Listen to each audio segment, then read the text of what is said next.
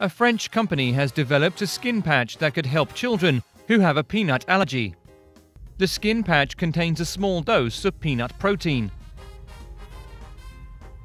The allergen is applied on the skin repeatedly to solicit the immune system's reaction, known as epicutaneous immunotherapy.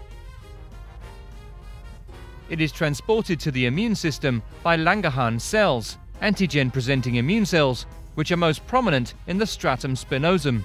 Once the allergen is in the immune system, it will make contact with T lymphocytes, or T cells, which will make clones of itself in order to achieve tolerization. Approximately 20% of patients between the ages of 5 to 17 were able to consume 10 times the amount of peanut protein after wearing the patch for about 12 months.